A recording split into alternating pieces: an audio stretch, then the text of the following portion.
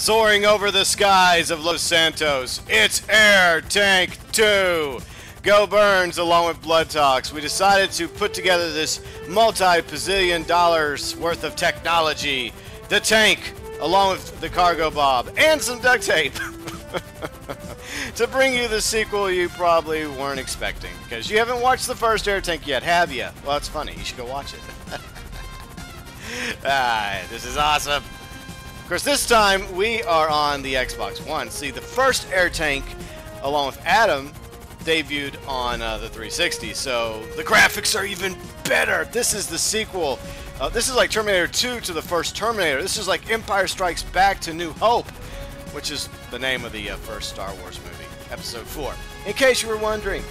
So, yes, we already have the cops on us, but they cannot stop the mighty power of Air Tank 2. This is a great way to start the Monday, right?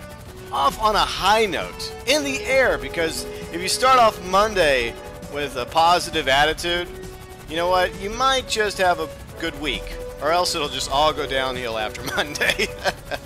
And you'll barely make it to Friday, just struggling. Is it Friday yet? No, it's not going to be like that this week. We're going to have a fun week here. Going around town. And so far I haven't had much luck blowing anybody up. I am sucking ass today in the air tank. This is horrible. Ah, yeah. Come on, baby. Yes, no, Martin, I don't got time for you. I'm busy. I'm trying to protect the city from itself. Come on, GB. No, wait. GB's on. This is Cynthia. No, this is not Cynthia. It's Janine. I'm sorry. It's Monday. Only Janine has the power of the tank. Combined with the cargo bob, we bring you the air tank. No, you're going too low. You're going too low. No, stop it now. Blood Talks is dead. He's dead. And that's the end of the Air Tank 2. Oh well, back on the ground, baby, right? This is how we do it. Old school style. Okay, so anyways, riding around.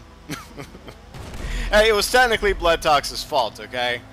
He's the one that got us too low, and, well, I wasn't trying to hit him. It's just that by the time I fired, the cannon was aimed right on the cargo pop. Blew him to bits. And now apparently Blood Talks went to go get something to eat, so now I have to protect his nephew. So Blood Talks' nephew has now taken possession of Blood Talks' character. And we will be charged with protecting Blood Talks' nephew with our lives. That's right, Janine. We must protect Blood Talks' nephew. I know a moment ago I pissed you off by calling you GB. Then Cynthia, that was my bad. Okay, somebody has a case of the Mondays. I'm dragging my ass today. What can you expect from me, alright? But we can still cause a little bit of misadventures on this Monday. That's right. Of course, the new challenge is I have to take out the cops while at the same time protect Blood Talks' nephew, who's in a police car. Good job, Blood Talks' nephew.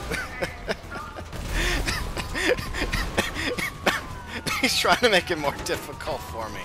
I mean, damn it. Couldn't you pick something else? I mean, like that white van. I mean, that white van's a little bit more obvious than a police car. I mean, because, you know, we're kind of targeting police cars. Oh, shit. Come on. Take it out. Take it out. Okay, good. Good job, Janine. Well done. Protect Blood Talks' nephew. He must survive. He must live.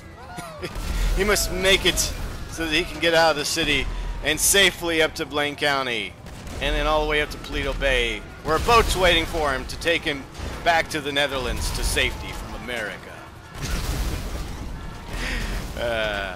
But we shall protect you, Blood Talks' nephew, with all of our lives, with everything we have. That's right.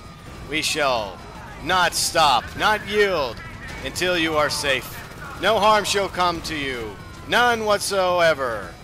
No. Oh, he died. Damn it! Now Blood Talks' nephew and I'm dead. Okay, so we're all dead. Everyone's dead. The end.